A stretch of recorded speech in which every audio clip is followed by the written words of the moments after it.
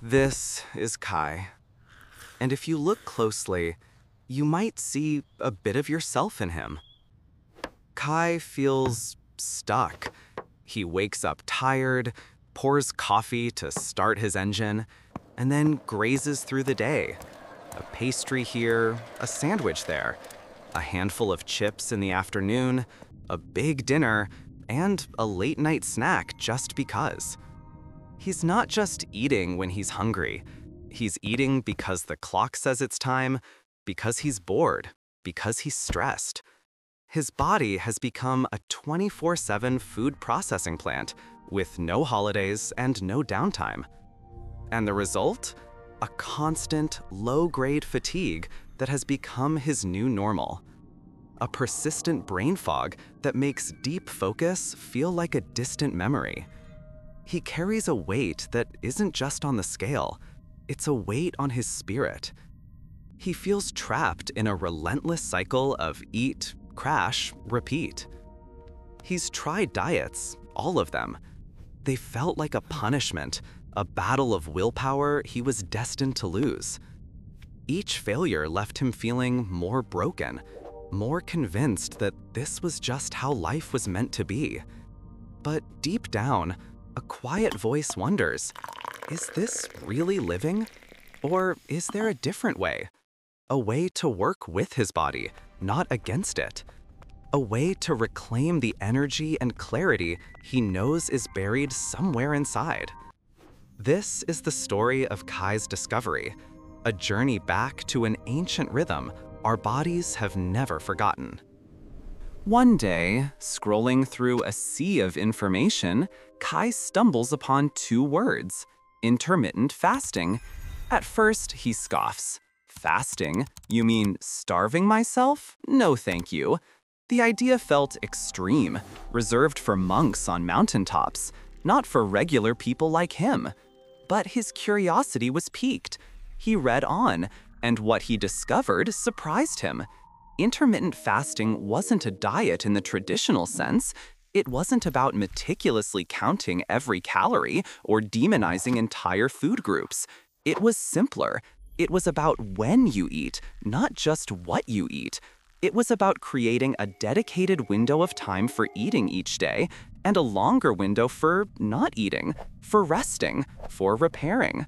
The most common approach he found was the 16-8 method, a 16-hour fast followed by an 8-hour eating window.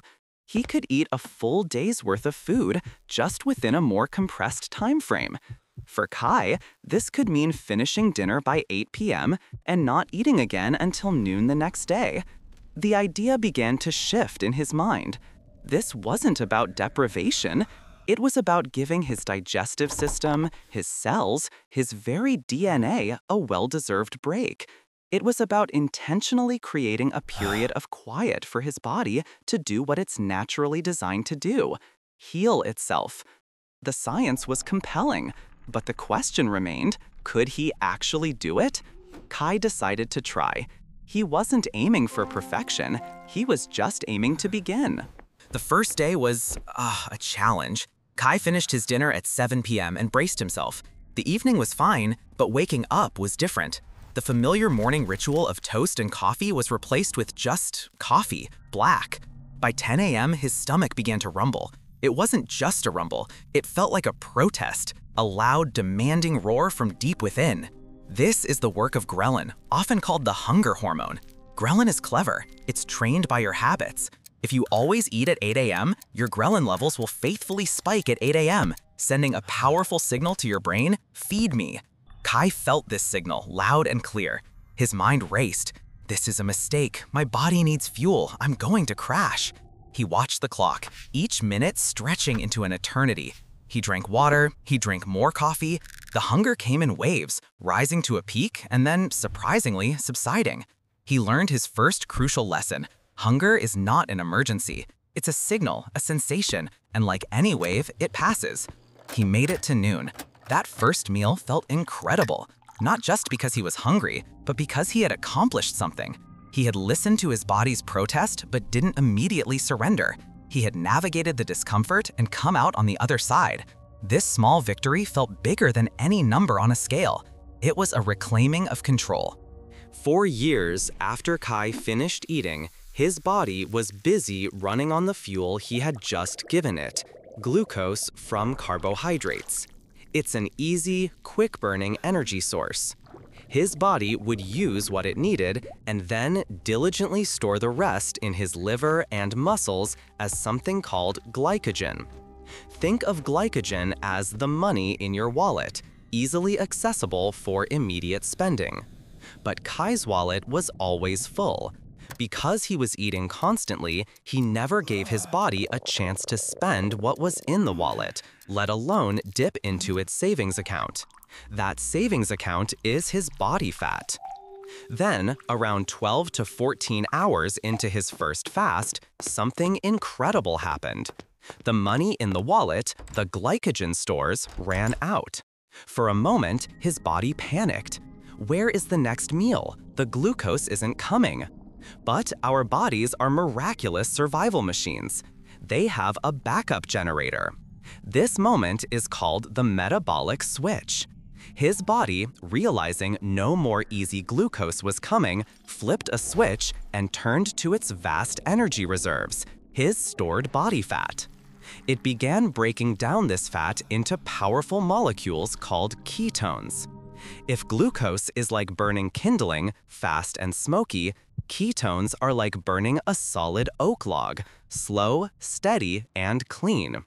These ketones travel through the bloodstream, providing a stable, efficient source of energy, especially for the most energy-demanding organ of all, the brain. Kai wasn't just starving, he was transforming. He was teaching his body to become metabolically flexible, to expertly switch from burning sugar to burning fat. As Kai continued his fasting practice, a deeper, more profound process was beginning within every single one of his trillions of cells. It's a process so important, its discovery won the Nobel Prize in Medicine in 2016. It's called autophagy.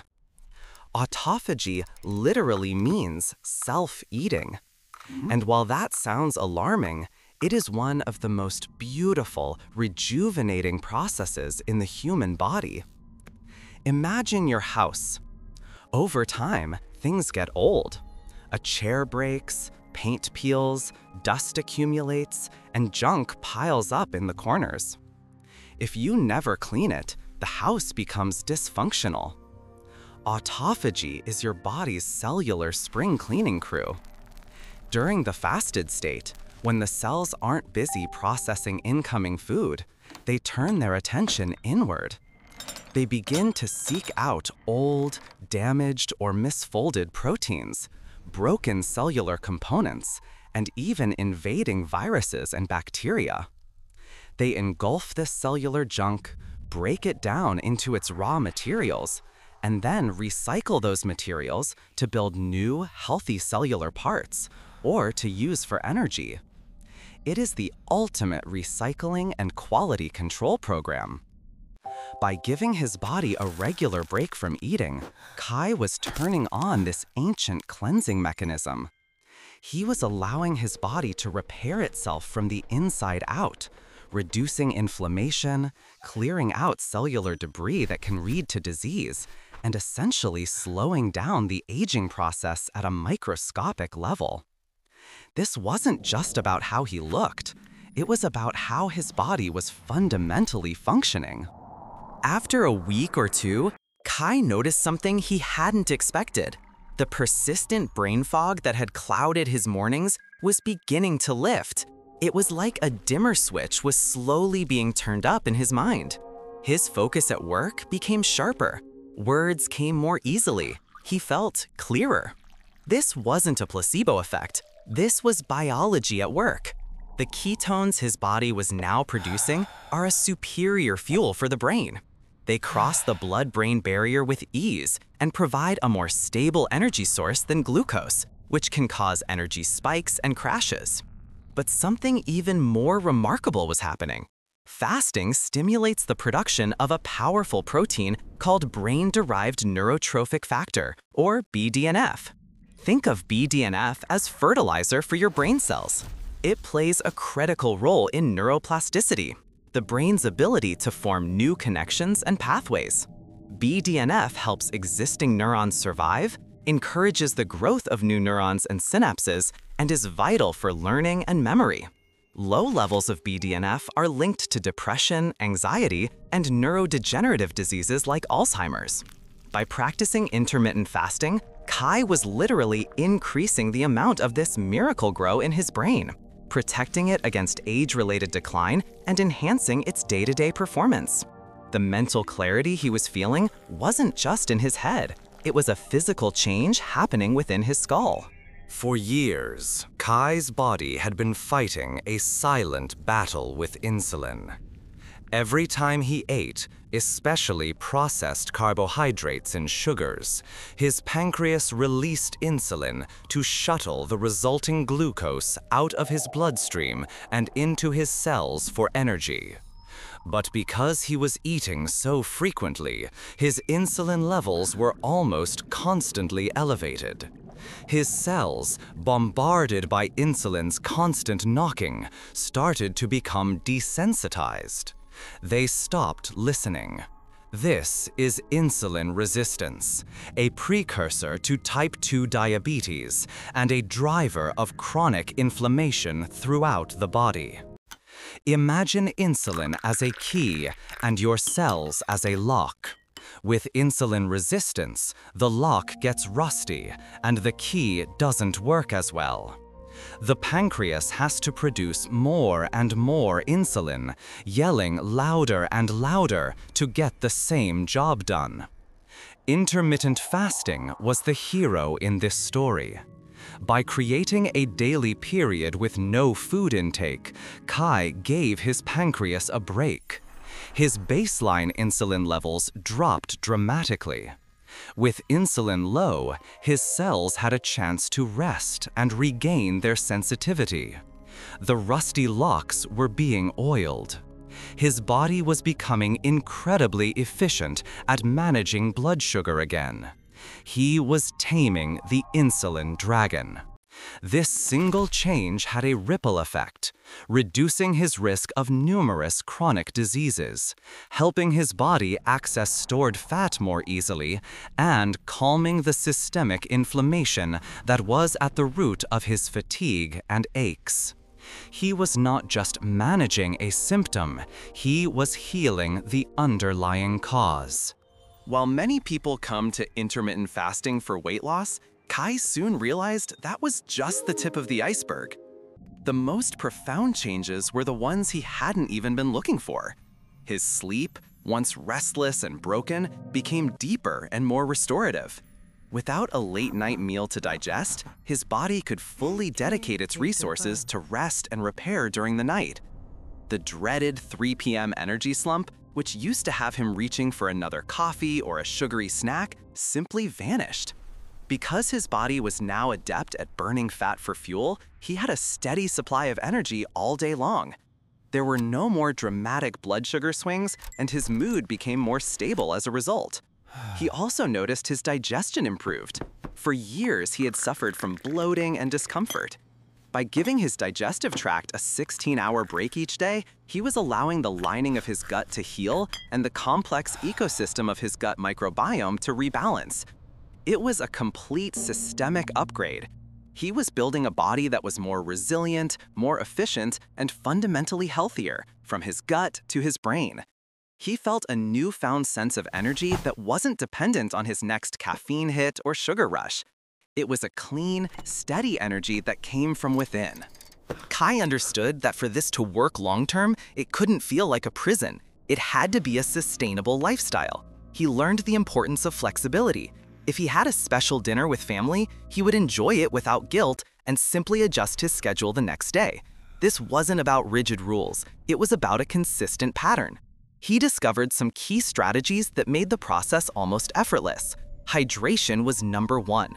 Drinking plenty of water and sometimes black coffee or herbal tea during his fasting window helped manage hunger and keep him feeling good. He also learned to start slow. He didn't jump into a 16-hour fast on day 1. He started with 12 hours, then gradually extended it as his body adapted. Most importantly, he focused on the quality of his food during his eating window. He knew that breaking his fast with junk food would defeat the purpose. He filled his plate with nutrient-dense foods, lean proteins, healthy fats, and lots of colorful vegetables. This nourished his body deeply and made the fasting periods easier. He was learning to listen to his body's signals in a way he never had before. He was distinguishing true hunger from boredom or habit. Intermittent fasting wasn't about ignoring his body. It was about finally being in conversation with it. This is Kai now. The change isn't just visible on the outside. The true transformation happened within.